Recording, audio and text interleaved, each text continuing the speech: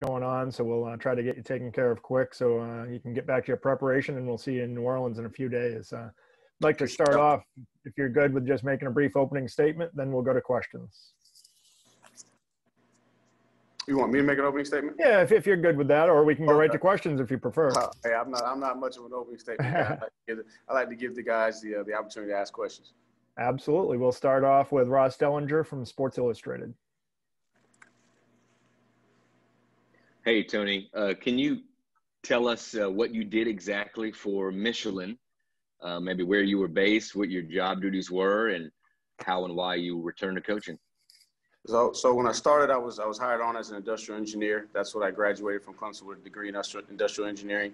And part of my job was just try to figure out how to optimize, some of the systems and the processes that they had in place. In particular, I was working with a production unit. The plant that I was at was actually manufacturing all the rubber that you ship off to the tire plants where they actually build the tires. And so we were just trying to optimize the weight per pallet of the fabricated rubber so that we can maximize the weight on a shipping truck, so that we can cut down the costs. And so that's where I started. And then from there, that was my first, when you go to work for Michelin as an industrial engineer, they put you in a program. So I had a 6-month study. That was my project there. Once I finished that, then I just integrated into working with a couple of business units within the plant and just trying to help them figure out how to optimize everything from the raw materials, the machinery, and then also the human input. Next, we'll go to Matt Connolly from The State.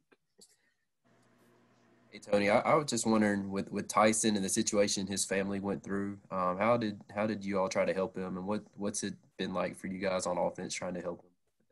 It's a really tough situation. And I remember, and just thinking back, I know Grady went through a similar situation, but as it relates to Tyson, biggest thing is we were able to get a waiver to be able to, contribute to the GoFundMe page for him and his family. You just think about all the immediate needs that you would have in a situation when your house burns down, things that we take for granted. So the biggest thing is just, trying to support him emotionally as he goes through that difficult time. And then those who are able to contribute, just trying to help them reach their goal on their GoFundMe page.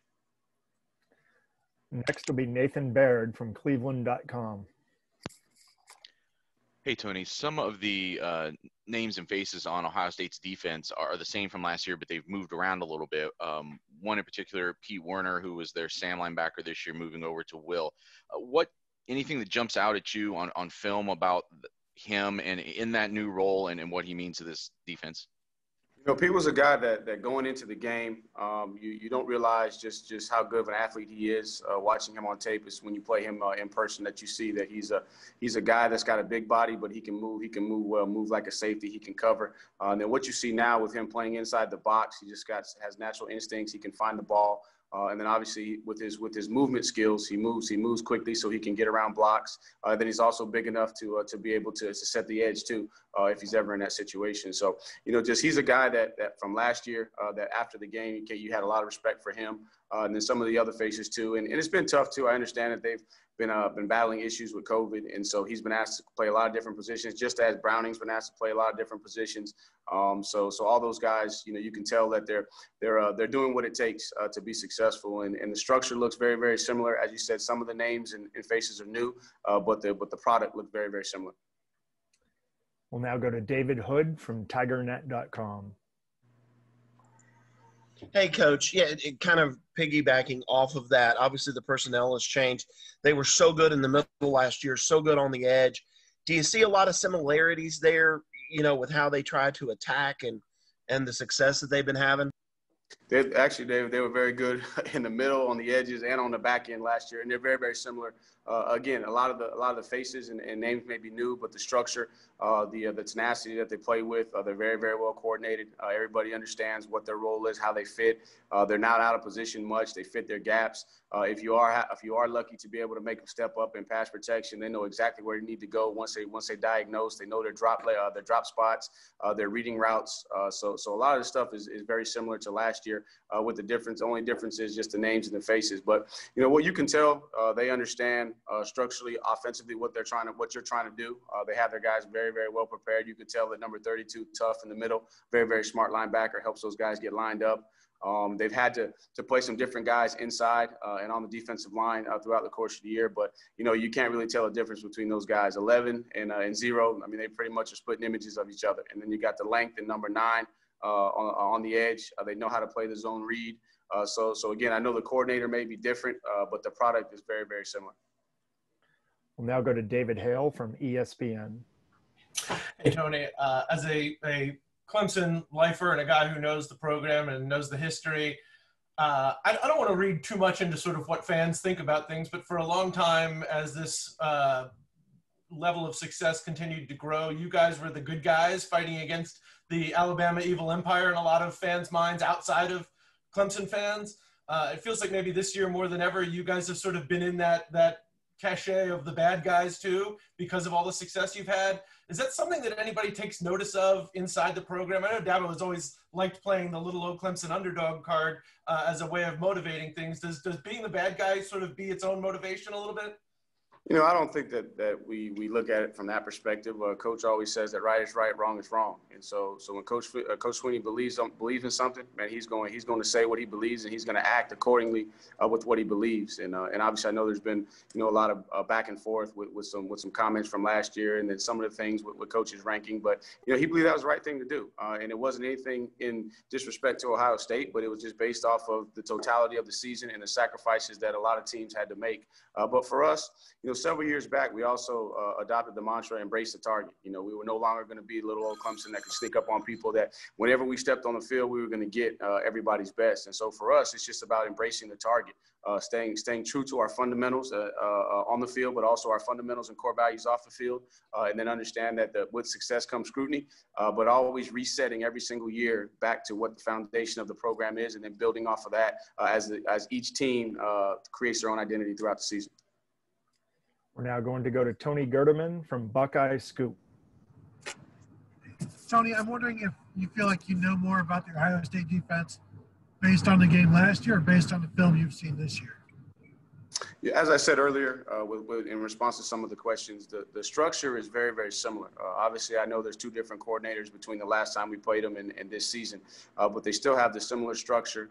They play the same coverages, very similar pressures. I anticipate they're going to have some things that we got to adjust to throughout the course of the game.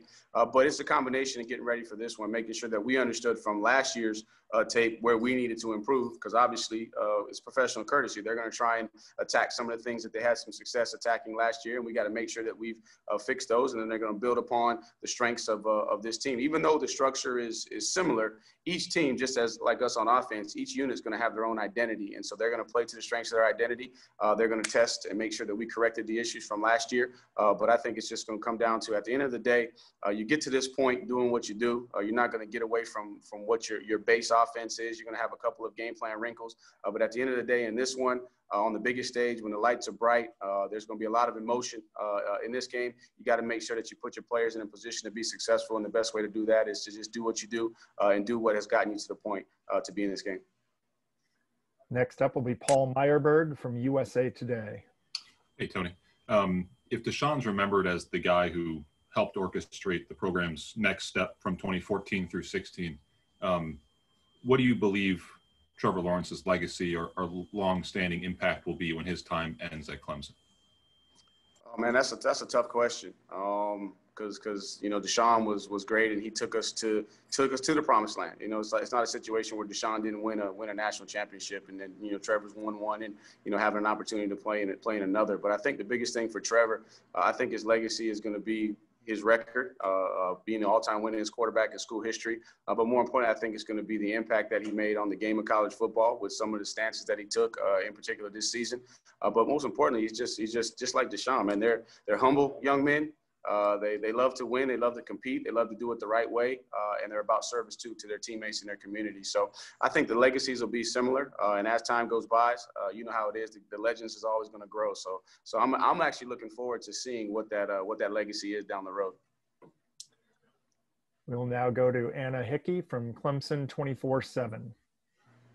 Hey, Tony. Dabo mentioned yesterday that the wide receivers didn't exactly play their best game versus Ohio State last year. I know it's largely a different group this year, but is that something that you can point to just kind of to challenge them going into this game? No doubt, and really the wide receivers, the interior of the offensive line, Travis in pass protection. We put a couple balls in jeopardy in the passing game. And fortunately, we were able to make enough plays in the end to win the game. So everybody's going to be challenged to play better because we know that they're going to come in and they want it just as bad as we do, and we're going to have to execute. But the wide receivers were challenged last year, and I made reference to that in a previous question that they're probably going to try and attack us the same way, I would imagine. Get up there and press our guys and see can they have more success. Who's going to have more success, their corners or our receivers, in terms of winning the matchup at the line of scrimmage. And so biggest thing for us is making sure that we don't try and do too much, but we're well aware of the things we need to improve upon and then have the right state of mind. Because last year, I think going into it, they came out, they punched us in the mouth. It's been a while since we've been in a heavyweight fight in reference to last season. And it took us they bladed our nose. It took us a little while to rebound and then really kick it in gear. But in this game right here, we're not going to be fortunate enough to be able to have that mindset. We got to come in and we got to set the tempo early with what we're doing on offense. We got to match their physicality and their intensity in the trenches. And then guys got to go make competitive plays.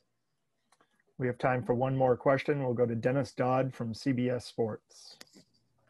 Hey, Tony. There's a reason the wishbone isn't run anymore. The beer isn't run anymore. Will there be a day that defenses sort of quote unquote catch up to the spread in RPOs? Because, guys like Brett Venables are game planning against it every day. Right.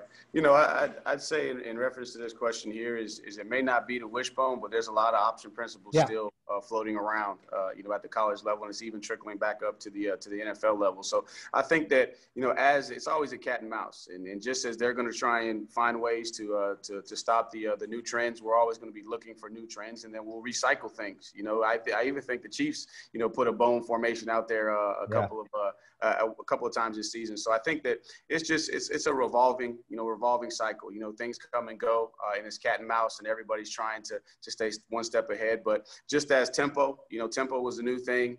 Defense has figured out how to be able to call their game, even with the element of tempo. And so then you have to, transition there. So I think it's just constantly going to be cat and mouse going forward. And offensively, we're trying to stay ahead of the curve, just like defensively, they want to try and see if they can get the advantage as well. So at the end of the day, football is always going to be about angles and numbers when you boil it down and winning one-on-one matchups. And so schemes are great, but when you get to this point in the season, schemes, you're going to have them. But at the end of the day, it's going to be the Jimmys and the Joes that are going to make things go. Yep. Thank you. Thank you very much for your time.